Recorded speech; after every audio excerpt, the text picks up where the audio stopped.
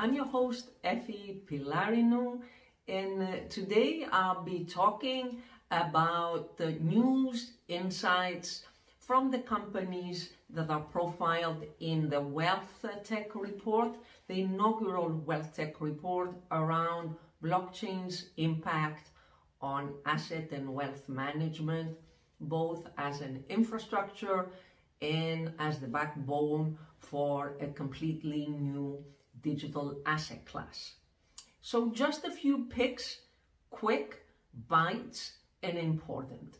I'm going to start with a little bit of hardcore professional economic research data that comes from on-chain transactions from the company Chainalysis.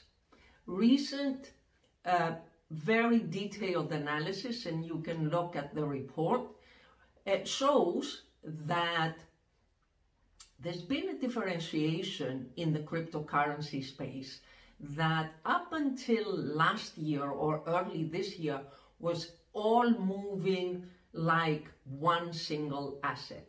There was no differentiation. Right now, data shows that both Bitcoin and Tether are viewed by market participants more as a store of value, and Ethereum is less viewed as a store of value, but rather the crypto that is powering the decentralized finance growth that we have seen this year. So Chainalysis, check out their detailed reports. Their numbers also show the amount of Bitcoin that has moved. Again, it's since March, it's about 12 billion worth in dollars. It's about 1 million Bitcoins that have moved along with the two companies we know that have invested in their treasury in Bitcoin.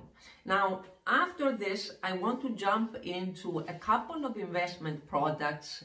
The company Ficus, based out of Switzerland, that launched one of the first actively traded or actively managed, rather, crypto certificates on the SIX exchange. Two products there, and what they are reporting, both of them, an older one called AIDA and the newer one, the BT Cap one, they're both outperformed Bitcoin in the month of September.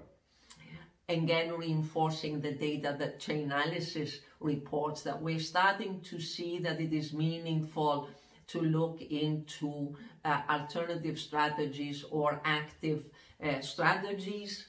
Along the same lines, I want to brief you on two more innovative investment products. One from the company Crescofin, again profiled in the report. Crescofin is innovating in the deposit space, offering high-yielding deposit accounts. This is not crypto, it's on fiat, right now in euros, dollars, and Swiss francs, fully insured from Lloyd's, really taking advantage of the efficiencies of banks.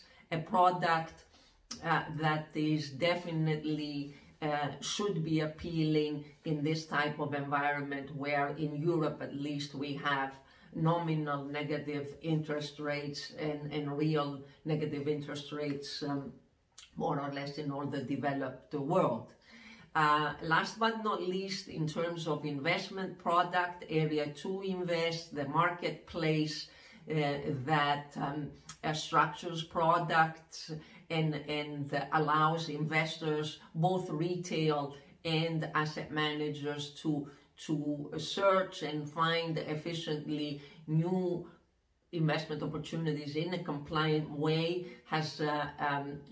is offering a product that is around real estate. It's a 5-year bond with a fixed coupon.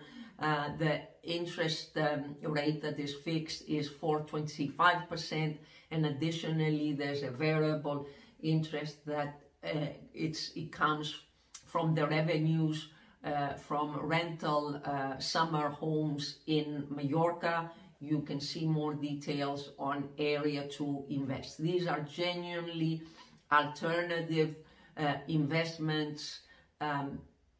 In the second case, we're talking about a kind of an asset-backed security.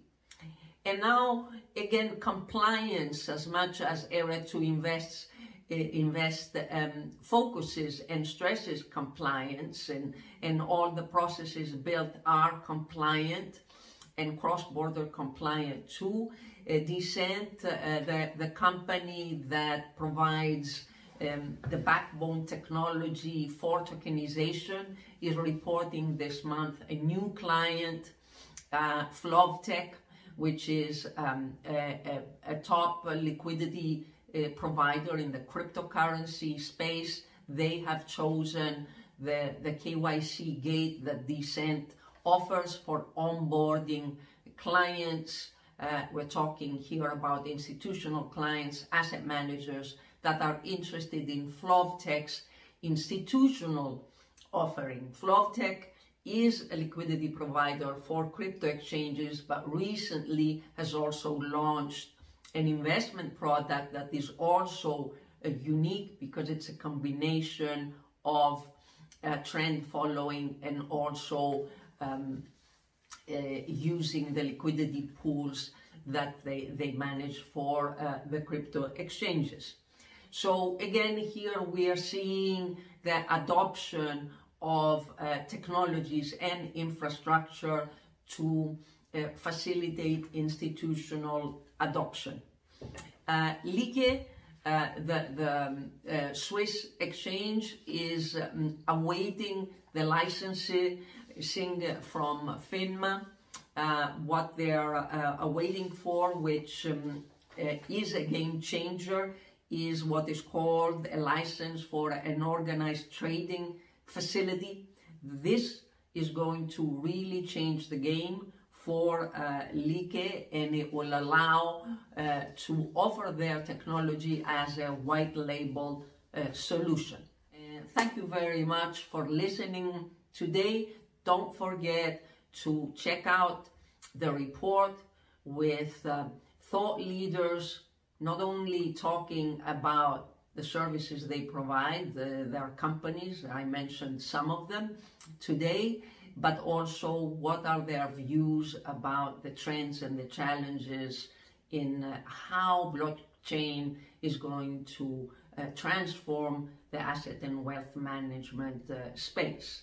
Stay tuned, and I'll be sharing more updates from the companies profiled in the report once a month.